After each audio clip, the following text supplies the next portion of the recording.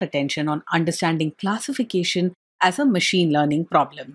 Now, classification is what you'll use to classify your data into categories, true or false, male or female, up or down.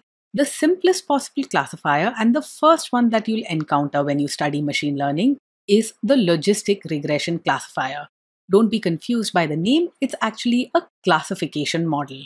After we get an intuitive understanding of how logistic regression works for classification, we'll move on to different techniques and metrics that we can use to evaluate classification models. We'll specifically discuss techniques such as accuracy, precision, and recall, all of which are evaluation metrics that you ought to know and understand.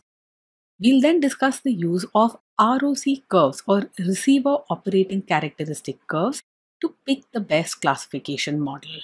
Through most of this module, we'll discuss binary classification where the output has just two values or categories.